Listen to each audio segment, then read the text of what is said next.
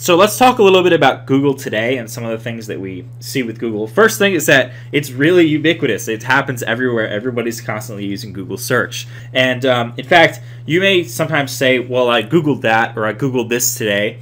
And you're probably thinking, well, that's not a proper term. But in fact, it is, because in 2006, Google itself was declared a verb in the dictionary.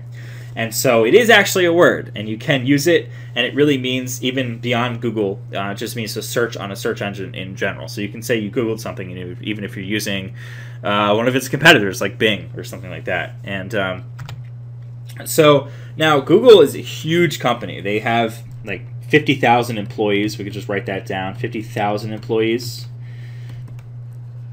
And it's actually a little higher than that now, I believe. Or at least at this time in beginning of 2013, it was around 50,000. And in the first quarter of 2013, its revenue was greater than 14 billion. So it's huge revenue.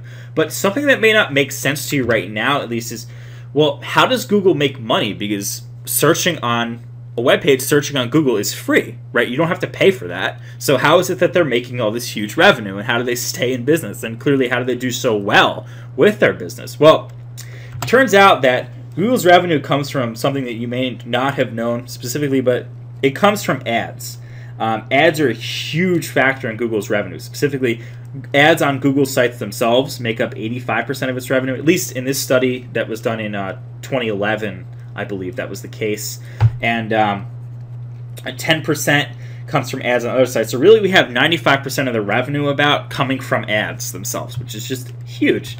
But now, where are the ads? You may have already known this, but just to clarify, when you do a search, I searched here online education to Google, and you can see ads on the top here, which are they're colored in this this shaded region over here. They're also on the sidebar, and there actually is a shaded region even below. So running down this page, there's a whole shaded region below this down here. But our focus in this lecture, we're not going to look at how Google makes money. So we're not going to be focusing on ads in this lecture, just to point that out. That's not going to be our focus.